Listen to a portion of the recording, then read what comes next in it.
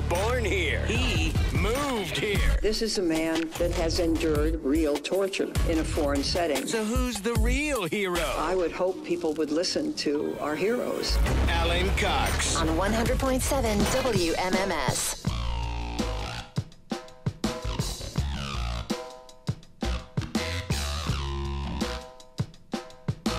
How about that David Njoku, huh? Dude.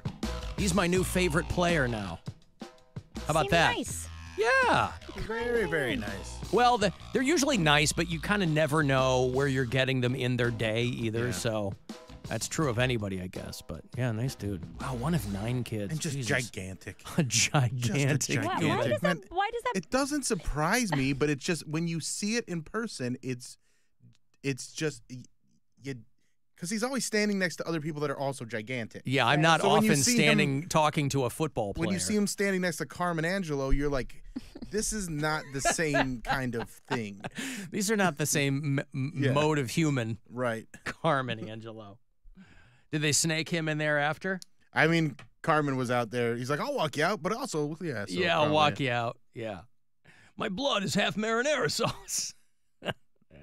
Still the winner of the Alan Cox Show hot dog eating contest, Carmen Angelo from WTAM 1100. I got more money here for you in about 10 minutes. Listen for that next keyword. This week, your last week of days to get some of this money before we go into the Memorial Day holiday weekend, but you got about 13 chances every one of those days, so still plenty of opportunities to grab some money if you haven't yet. Guardians will play tonight. We'll dip out a couple of minutes early because it's a 6:10 start around the corner at Progressive Field. Francisco Lindor and the Mets are in town. Who else is on the Mets? Keith Hernandez? No. Retired for 40 years, 30 years. Darryl Strawberry? Again. You're being silly. Who plays for the Mets? I think they got the polar bear. Pete. Okay. What's his name? I don't know. Alonso, is that his name? Pete Alonso, Yeah. first baseman. Okay. Why they call him the polar bear? Because he's a white guy? He's a big old white guy. All right. Like a polar bear. All right. But there are a lot of white guys. Yeah, but he's the How did big- he he's get a- polar bear? I don't know. Oh. I just know they call him that. All right. Who's starting for the Mets? Tyrone Taylor. Brett Batty. There's a baseball player named Batty. Harrison Bader. There's a baseball player named Bader. So anyway, that's tonight, 6:10, and then 6:10 tomorrow night, and then they'll wrap that series with an afternooner on Wednesday, and then the Guardians hit the road. Play the Angels on the West Coast and the Rockies on the less West Coast. Over on the East Coast, if you listen to us on iHeartRadio, in the Carolinas, we're well represented in the Carolinas, as you can see, if you really pay attention to our bureau chief map back here. The Carolinas, both north and south. You know, there's a lot of people who say, why do we need 2 Dakotas? But you never hear those same people say, why do we need 2 Carolinas? Because the reason is pretty self-evident. A Carolina divided against itself cannot stand, whereas a Dakota probably could. So we've got Amanda in Goldsboro, North Carolina, and Greg in Greensboro. They love themselves a borough in North Carolina. James is in Raleigh. Mary was just there. Mm-hmm. And boy, it's got to make you feel good that the Senate of North Carolina voted to ban people from wearing masks in public for any reason at all. Hell yeah. Because, as we all know, freedom begins with banning articles of clothing. They say makes it harder to identify robbers. Now, I can't imagine that the governor of North Carolina would sign this into law. But it has gotten as far as the North Carolina Senate, who almost voted unanimously on this, or at least along party lines. And again, this just goes back to... This is your chance to bet with the Buzzard. What's happening here? This goes back to whatever nonsensical reasons people have for caring if people are wearing masks in public. I mean, is this going to backfire on the Republicans? Because they're like, Oh, now we can't do our Ku Klux Klan stuff. Well, but this is the thing: is It's not a mask. That's a hood, Bill. it's Oh. only Grow ever No loophole. yeah, Grow up. it's only ever important to people when there's protests going on, right? So they're like, well, during COVID, we needed masks. Again, it's no one's business. There's a lot of immunocompromised people walking around who still wear masks. Mhm. There are people who have a variety of reasons. I was reading about this one woman who lives in North Carolina, and she goes, look, it might seem silly to a lot of people, but I wear a mask because I have really bad skin. And it's a real pain in the ass to put makeup on, and I just don't want to do it. And I shouldn't have to because it's my face. Right. And I should be able to do whatever I want to do with it. But it's pretty wild. Pretty wild. So they go, well, it's more important to us that we can identify protesters. And frankly, my thought is if you're going to protest anything, and I'm very pro-protester, but if you're going to protest anything, put your face out there. Trouble is that people don't feel comfortable protesting enough. That's how things are moving ever so quickly to the right, is that people don't feel engaged with their right to protest. So they cover their faces because they're like, here comes the tear gas, here comes the cops, even though we're not doing anything illegal. And so, again, I can't imagine that the governor would sign this into law, but you never know. Who the hell knows? Who's going to do what? You know, you'll notice I was talking about I have Daniel Stern on the show tomorrow, and he was, of course, he and Joe Pesci, famously the Wet Bandits in Home Alone. They didn't wear masks. These guys, they go into a kid's house, they go into a neighborhood, full open face. I think there was maybe like one scene in the movie where they put masks on, but that was just because they were, I don't know, I seem to remember him, pulling a scarf over his face or something, but they were just going. Do you remember? I think that was in the second one. Yeah, Was not it? in the first one. Yeah. Okay. That character, I guess. But, Joe Pesci, he put all his eggs in the dressing up like a cop basket at the beginning of the movie. Hey, I'm just checking in the houses. I don't need to recount the chapter and verse of Home Alone to you, but those guys were out there in what would seem to be a very closely guarded suburban neighborhood. No mask. Not worried. Of course, that was early 90s. That was before everybody had a Ring camera and, we're far less surveilled back then, too. Does your sister still live in Houston? For a few more weeks. They got to get, man, if you've been paying attention to what's going on in Houston, they must be really happy that they're getting the hell out of there because, holy They're Christ. pretty stoked. Wow. I mean, going on? under normal circumstances, They're I moving think to they'd be Toledo, happy. So, I mean, it's... No, I mean, what is happening in Houston? Well, they had 100-mile-per-hour winds, and they have 1 million people without power because it's that Texas grid. And they've got mosquitoes. Ugh, I and hate so- mosquitoes. Mosquitoes are the deadliest creature on the planet. Ugh. And they come with the warm water. They come with the warm temperatures. And it's no joke, boy, these mosquitoes. And again, if you've been paying attention to what's going on down there in Houston, and again, that's a city where there's no place for water to go, right? They paved over all the wetlands there in Houston. It's so humid. It's so humid. Yeah. Yeah. It's like you're just sitting in a pressure cooker the whole time. But they're getting... Ooh, there's swarms of them. Yeah, they're getting inundated with mosquitoes. Like we get the midges and the mayflies up here. They're getting inundated with mosquitoes. And something like that, by the way, is only going to get worse just as the weather generally gets warmer everywhere. Mosquitoes. It feels like that's the most dangerous thing that people aren't thinking about is mosquitoes.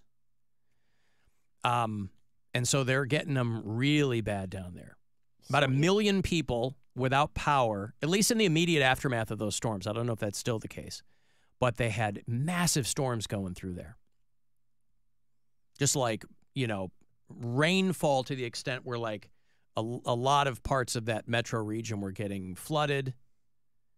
But you got to hand it to people who are in those places for life, boy. They're just like, yep, I'm from here. I'm never leaving.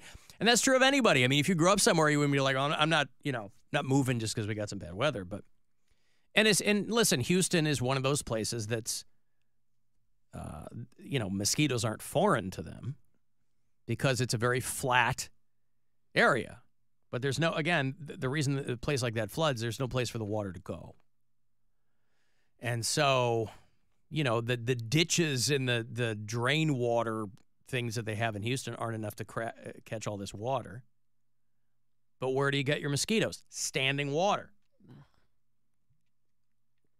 And if you've never seen water stand, Impressive and terrifying. So, we're getting, it's true of Ohio, it's true of everywhere, that places are getting hotter earlier in the year. And when you get a massive storm come through like that, where it just gets wetter, then you're going to get mosquitoes. So not the wetter, the better? I mean, this is the wrong amount of wet down there in Houston. I think. I mean, I wouldn't want to be. You want to be smacking your neck? Oh, I mean, no, I can't oh my stand it. God. I hate bugs. It's one of the main reasons I'm inside over outside is bugs. But I mean, like when if you've ever been camping, or even if you've slept with like a window open and you feel that little buzz, that little high-pitched buzz near your ear, and oh God. Not okay. I just hate the idea that things can even look like a bug that aren't a bug. I hate that.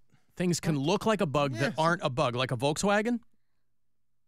Perhaps. I'm just thinking, like, you see like a little crumb or something, you're like, is that a bug? Like late at night or something? You're like, a crumb? Oh, something you mistook for a bug. Yeah, that's what I'm saying. I see. I don't have screens in my window in my bedroom, and I asked my landlord, I was like, hey, are the screens somewhere? Because it looks like they used to have them at some point.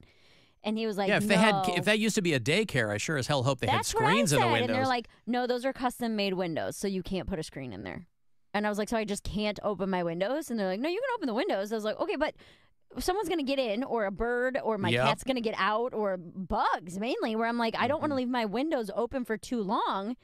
Because I'm telling you, man, it's not bad right now, but like if a bee comes in or whatever, like I don't want to be messing with that. Or I'm like really afraid of bird or a bat if I would leave my windows open at night. I don't know. Yeah. What are you, living in a cave? A raccoon? I mean, the garbage cans are right outside my window. Yeah. A homeless person? Without a screen, literally anything could just come through your window. And they were like, yeah, no, not a big deal. Just leave them open. I was like, I mean, I would have to think that it's not an unsolvable problem. I would have to think that there's something you could put in that window that would. I mean, I'm sure I could buy a screen and just like set it in there, but they were like, no, those are custom made windows that didn't come with screens. Yeah, I think you're gonna have to YouTube how to make a custom screen. I was gonna say custom windows probably had some kind of custom. Are they like the old like wood windowsills? Not at all. Oh, They're okay. like I don't even know what type of material. What's that material that's like on the outside of a house? That's siding. Plasticky. Vinyl? Maybe it's like vinyl, but it's like a crank, and they go out. Okay. They open out to the. That's how our windows were side. growing up. Yeah. Yeah. It's a very strange setup. So they open, like these are vertical windows that open out. Yeah, it's a bay window. Gotcha. It's a big bay window in the front, and window is bay. And they crank the windows, not the middle two, just the outsides open up to the outside. Right. Well, is it anywhere near your bed? No. So a homeless person couldn't just like reach their arm in and grab your ankle? No. My bed's not that close. But I mean, it's not a huge room, like a couple steps away. Plus, you don't want just the garbage waft coming right in. Right. Hot New York air with garbage riding on it. Ugh. Right. Imagine that, boy. So yeah, some mosquito eggs wait up to a year to hatch. What are they waiting for? Well, mosquitoes aren't dumb. They know what's up. They're like, hey, I'll come back to this later on. When you least expect it, I'll come through your bay window, and then we'll see what's going on. Yeah, I got money here. It's $1,000, as promised. Shot for you to grab some money from the Buzzard bookie, so listen closely and good luck. This is your chance to bet with the Buzzard bookie and win $1,000 now. Enter this nationwide keyword at WMMS.com. Money. That's money. Enter it now at WMMS.com.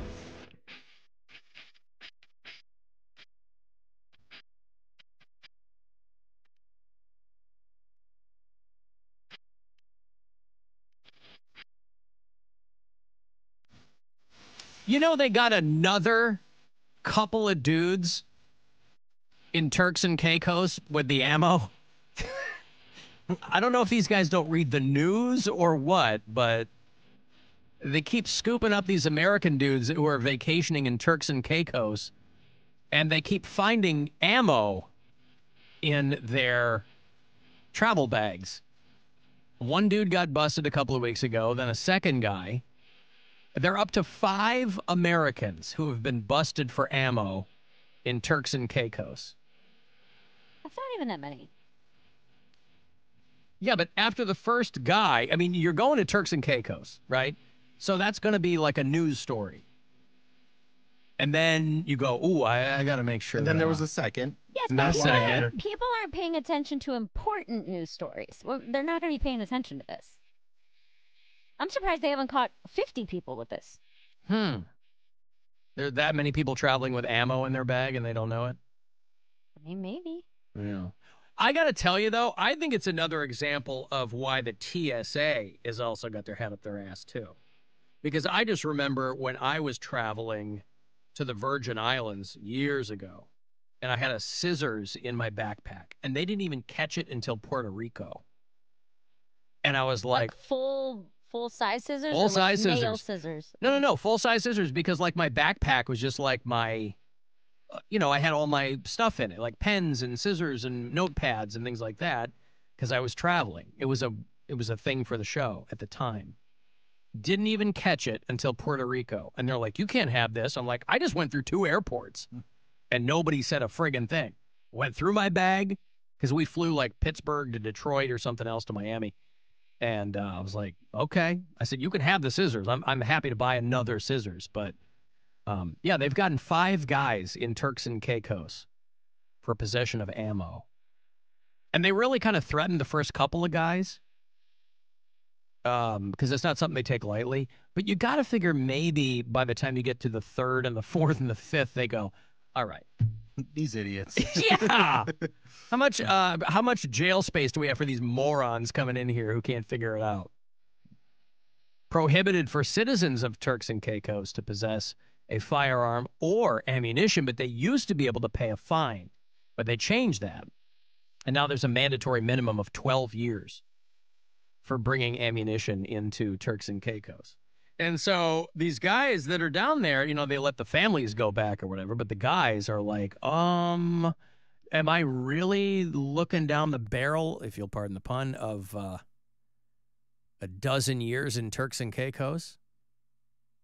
Yeah, after I read the story about the first guy, I would think, because these are just people like getting back on a cruise ship or getting off a cruise ship, and they go through the bag. 72-year-old Michael Evans, 72, was arrested for carrying 7 rounds of 9mm ammo. A guy from Oklahoma did it. Of course, they all say it was an honest mistake, and there's no reason to doubt them.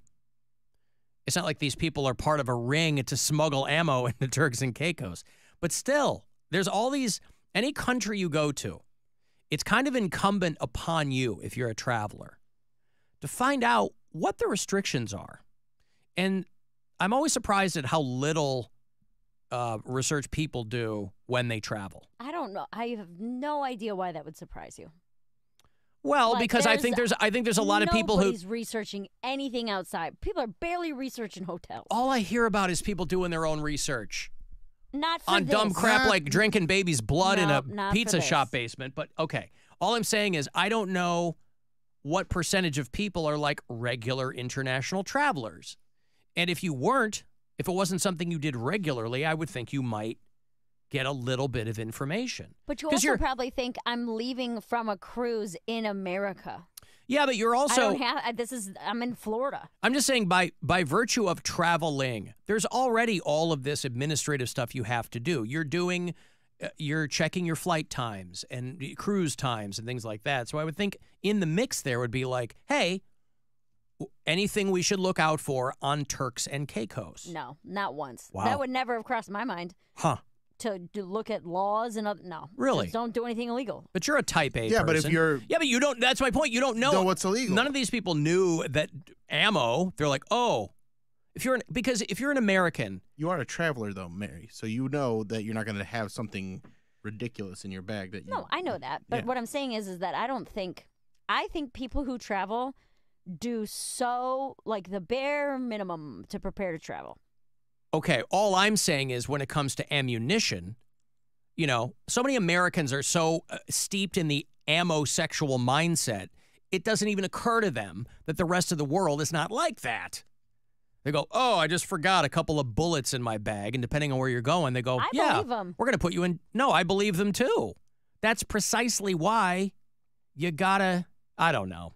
I don't know why everybody's not checking their bag before they leave. Well, you pull it out of the closet, you dump it upside down. People are messaging me saying, you don't understand how small ammo can get, and it can get lost in the crevices. But I don't think this is like 1 or 2 bullets. Like, they have a lot, right? Well, the 72-year-old guy just had a few rounds of 9mm ammo. Okay. All I'm saying is, you know if you're somebody who shoots a lot, you know if you're terrified to go anywhere without a gun. You know but this. Again, you said these are people on cruises. So it would not occur to me. I'm in Florida or I'm in New York. I'm not going to another country. I'm in America on an American ship. But you're going. But you have to bring your passport to go on a cruise. I understand. I get that. But my point is, I guarantee they're not even thinking about it because they don't have to go through the same. They tell you customs. Any port of entry from a cruise, you have to abide by that country's laws. If you get off in the Bahamas, you get off in Jamaica. It's not like you just go, I'm American, I can do what I want. I know that's how a lot of people here think. But I would say that's how most people think. Well, and honestly, 5 F with the bull, you get the none. horns, I guess. I'm just saying I would think that people should, I don't know, people should do a little bit more diligence. I bet these people are not going to make that mistake again when the guy gets out in 12 years and his wife's remarried, his kids are in college. I mean, listen, it does suck, yes. It sounds like honest mistakes, top to bottom. But still, you know, they're like, hey, I can't believe we have to tell adults this, but check your luggage. Because you do. You literally have to tell Americans, check your luggage for stray ammunition. They don't have to tell any citizen of any other country that. That's why it's the greatest country on the planet. She did it. I think it's the greatest country in America, for sure. You're wrong. I tell you what, Alan, I never really thought that I'd be the kind of guy to carry a gun everywhere, but it has become a thing since I started doing food delivery for a living. I do not leave home without it. I go into some pretty sketchy areas, and I've had crackheads try to sell me batteries and all kinds of good stuff. Yeah, love you, bye. How much are they selling the batteries for? Like car batteries or like AA's? Depends. Hey, bro, I got these AA's for you. I need AA's. God damn America it. first! America first! Get that through your head, dude! America first! America first! You heard that before? What? America first! America first! What the hell, man? Dude! America first! America first! To all of you, let me explain one damn thing. America, America, America. Dude, you understand? America, America, America. My point is America's first. America, America, America. What the hell, man? Globalists, no! Goblins, no! This is it. Everybody get ready! America first! America first! Get that through your head, dude! America first! America first! You heard that before? What? I've got to take a break. Ooh. When I come back, I'm going to give you a shot to get yourself to Hawaii. Now, check your bags for ammunition. I know it's an American state. I understand. I'm just saying, in general, when you travel, it might be a good idea to do. You don't want anybody rifling through things. You don't want anybody looking for. You don't want anything to get confiscated from you. Confiscated. Hey, I've got a water bottle with 3 squirts left in it. You're going to have to throw that out. No, trip to Hawaii. Mary's been there. She'll tell you all about it. 5-night trip for 2. $1,000 cash, courtesy of Kona Brewing Company. It's one of the different ways that you can get qualified for this trip. So we'll do that coming back.